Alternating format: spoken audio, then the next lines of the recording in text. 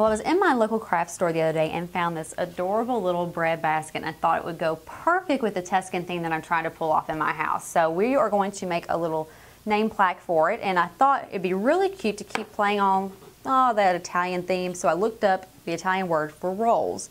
So we're going to make another one of these, and we're going to just start with this. And since this is going to be seen by all sides, you'll be actually be able to see the back of it. I want to make sure that we paint every piece of this. So I'm going to start with the front with our multi-surface satin paint in black tie.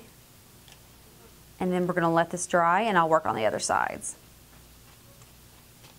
Well, our plaque is dried and we are ready to add our Italian word for rolls. So I'm going to actually use white transfer paper this time because I'm dealing with a very dark surface here.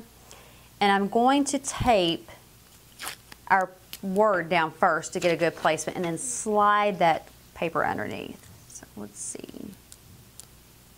All right. That's perfect. And I'm just going to trace over this. All right, well, we are finished with that. Ah, lovely. Go ahead and remove that.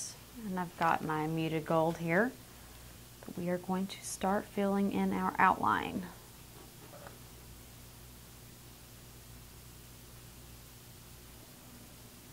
Well, my plaque is finished. I've done several coats here to get that real rich look that I wanted to go for. And if you want to see the final reveal of my bread basket, well, you're also going to have to wait for the final reveal of my Tuscan themed house.